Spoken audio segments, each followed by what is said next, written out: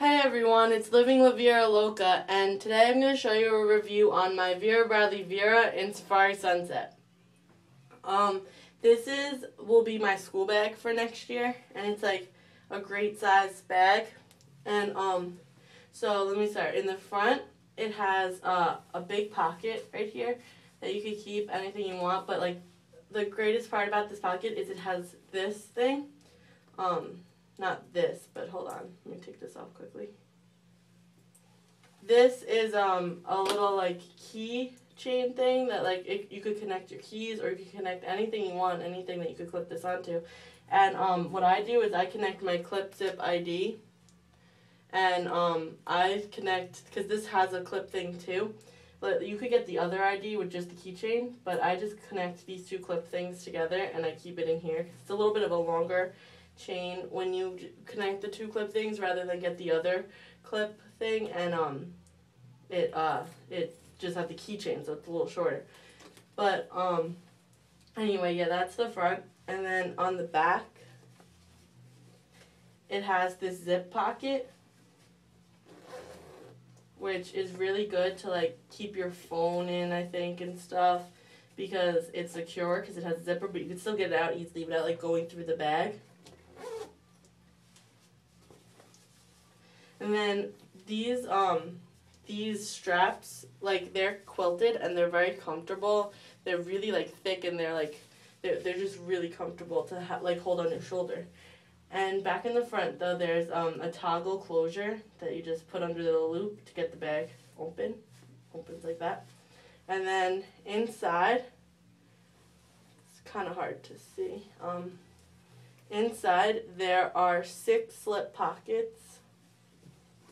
There's, one, okay, I'm sorry, this is kind of hard. It's such a big bag to review in the small room that I'm in.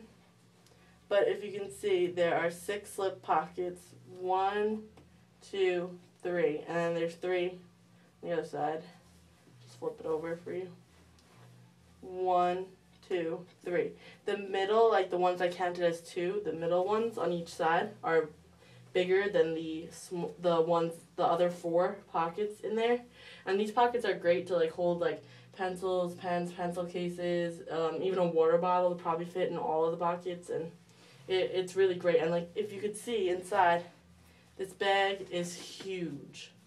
I'm going to try to get it so you can see it good.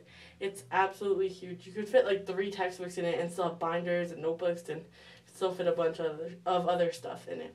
And then on the bottom is a hard bottom, so it keeps its shape, and you can take it out to wash it, but the bottom really helps when you're putting books in and you don't want it to just be like collapsing on you, because the bag I used last year was like an Abercrombie tote bag, and it had no pockets inside. I was so unorganized, could never find anything in my backpack.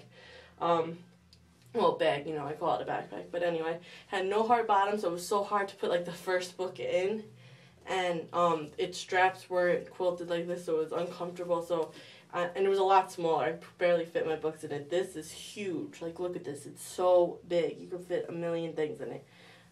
I actually went to this store, and I was gonna get the tote for the Vera Bradley tote for school, but the lady said to me that that's just kind of small unless you don't really have a lot of books, and this is a great bag for school because it holds so much, and you could be so organized with all the little pockets and everything, and it's so great.